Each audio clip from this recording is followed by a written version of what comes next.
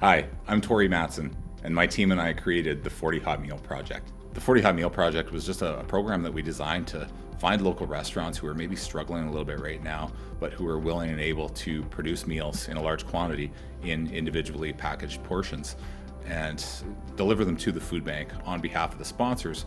Our participants are so excited to receive the meals. It feels like someone really cares about them when they receive a home-cooked meal from a local restaurant.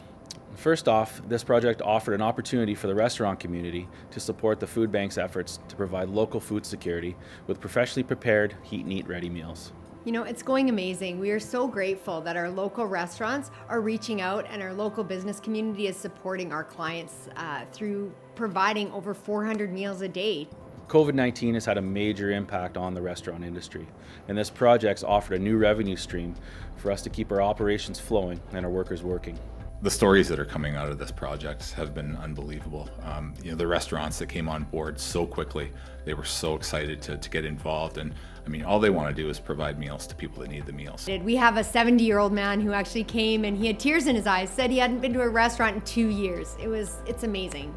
This initiative can benefit any community. All we need is someone to lead it.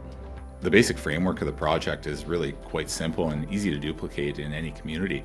We just found restaurants who were willing to produce the meals, provide them in individual portions, and deliver them to the food bank on a specific date.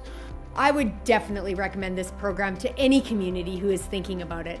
This program allows for our most vulnerable people to be fed while we're supporting our local business community.